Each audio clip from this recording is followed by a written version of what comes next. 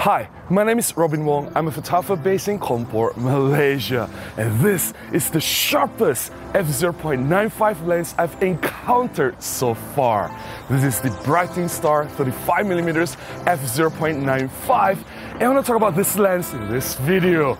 Let's do this!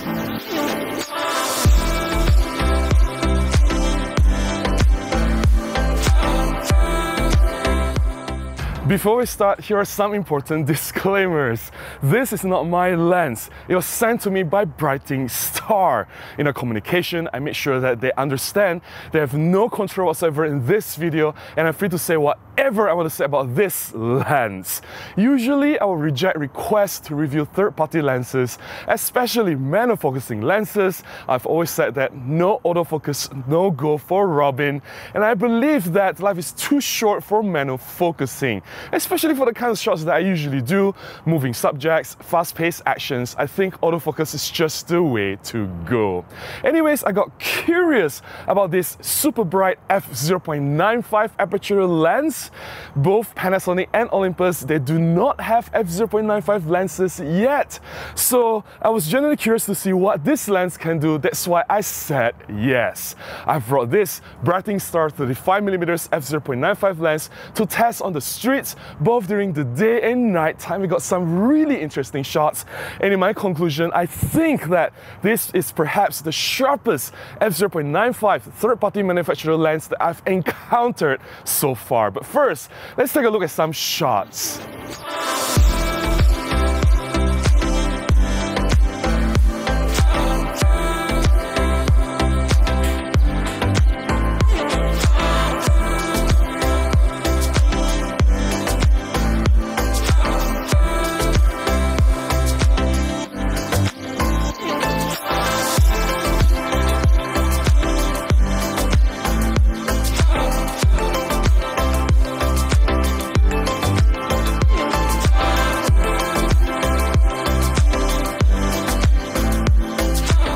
I really like the look and feel of this Brightin Star 35mm f0.95 lens. It is in all black, it looks minimalist, it looks very sleek, it matches the design of my camera bodies very well. There's even some yellow markings on the lens that resembles the design of some Leica lenses.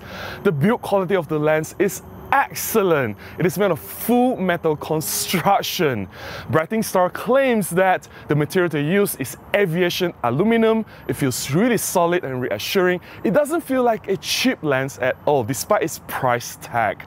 There are only two controls on the lens itself. The focusing ring, which is very smooth and easy to operate. I can easily nail critical focus, no issue whatsoever. And the other control is the aperture ring. The aperture ring, to control the f number, it is click, so that every time you turn the aperture ring, it clicks in position. You can easily tell which aperture you're getting to, from f0.95 to f1.4 to f2 to f2.8. I think that helps greatly for photography or stills shooting, and it may not be the suitable lens if you're doing video. I use this Brightin Star 35mm f0.95 lens on my Olympus OM1 body, and I have no issue whatsoever balancing the lens on the camera body. The lens itself is not very light. It weighs about 370 grams. I think that's quite heavy for such a small lens, but it is understandably so because this is a bright f0.95 lens.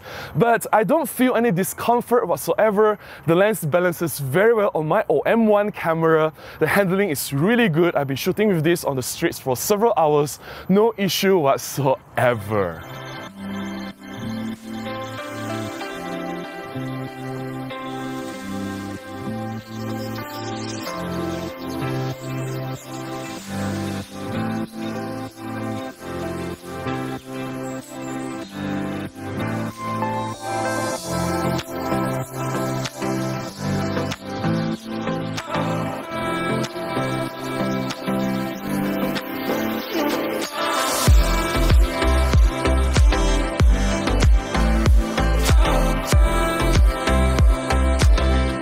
When I get my hands on this lens, my initial expectations was very low. This is based on my previous experience with bright aperture manual lenses. I had the Kamlan f1.1 before. I also tested the 7 Artisans f0.95 lenses before, and the results were typically the same. At bright open apertures, it was usually very soft. It's not at the level of sharpness that I'm satisfied with.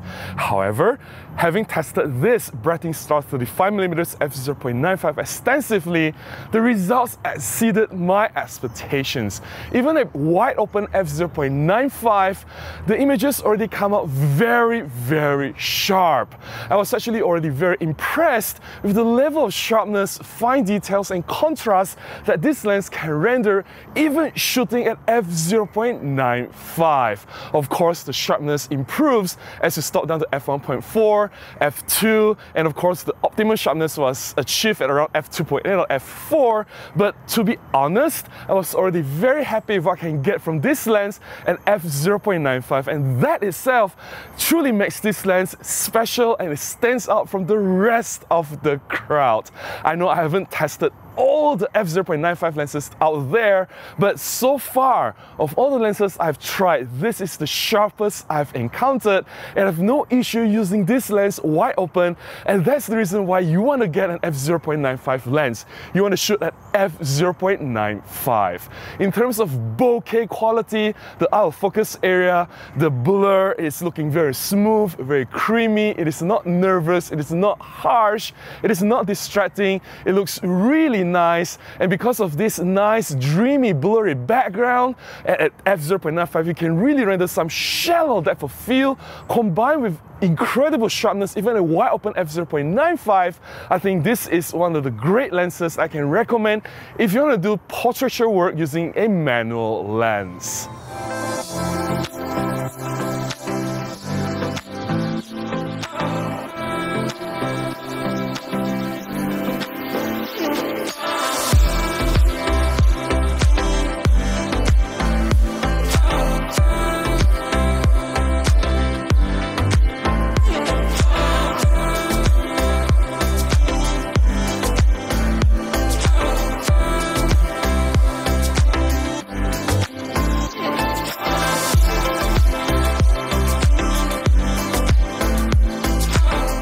Being a budget lens, I expect this Brightin Star 35mm to come with some limitations. The lens does exhibit some barrel distortion. If you have straight lines at the edges of your images, you can see that the lines do not appear perfectly straight. There is some curvature, but it is not a big problem. You can easily correct the distortion in any software of your choice. The lens does have some flaring issue. If you shoot the lens against strong sources of light, it flares easily. And there's also some ghosting. There's this big blob of light, and it's very destructive to the images. I don't think you can correct this easily, and you just have to be very careful shooting this lens against any bright sources of light. It doesn't help that Brightin Star doesn't include a lens hood. The lens also has some corner softness issues that is to be expected from a bright aperture lens. I don't expect that f0.95 prime lens to have corner to corner and edge to edge sharpness, especially at this low asking price.